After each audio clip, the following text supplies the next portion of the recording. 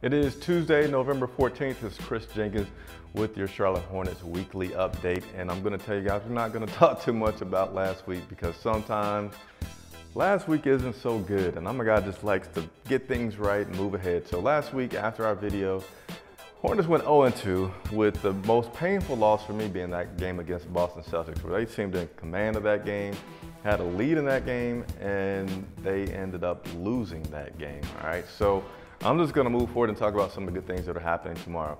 But one of them being the return of Nick Batum. He's been out for quite some time. He will be returning tomorrow as a starter for the team, and Coach Clifford said that he will be monitoring his minutes. Not too sure yet of how many minutes because he needs to talk to the trainer, but Nick is also gonna have the freedom to raise his hand up and say, hey, I gotta come out, I need a breather.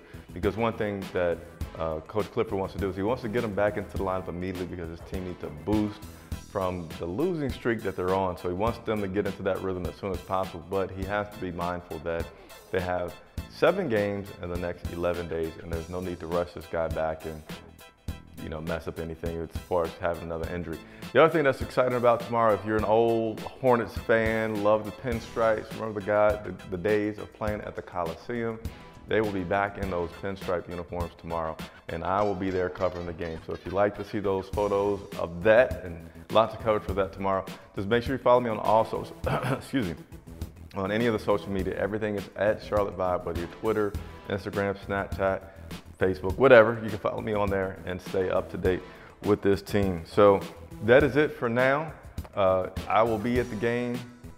Talk to me. I like to say I work for you guys. If there's anything that I have not talked about that you want to hear about, just let me know. And I also have interviews with some of the rookies that are coming up. So now that we got this homestand, we can schedule that so you guys have that to look forward to. Thanks so much for watching.